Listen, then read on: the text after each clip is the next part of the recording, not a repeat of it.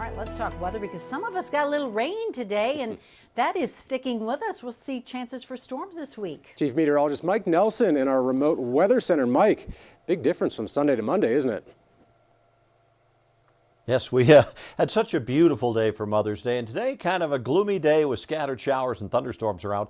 We've had a brief break from that now right along the I-25 corridor, but there's some more still to come from the west. And so for this evening, take the umbrella if you are heading out for a walk or just going to head around a little bit. It'll just be a cool evening too, just in the 40s. There are some breaks in the sky right now, but it has been definitely a chilly day.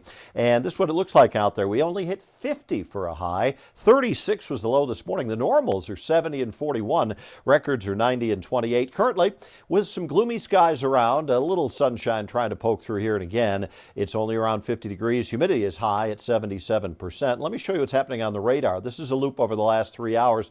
The shower activity has moved off to the east of us now, but there's a new band that is starting to push back in over the west. And there is a little snow up above about 10,500 feet. Notice as well the lightning indicated out near Craig and Eagle down toward Grad Junction and Aspen. So we'll get some scattered thunderstorm activity in the next couple of hours. And after that, this system's going to start to move out. A cool night again tonight. It'll be down in the low to mid 30s northeast Colorado, mid to upper 30s in the Denver area, 20s and 30s expected in the mountains.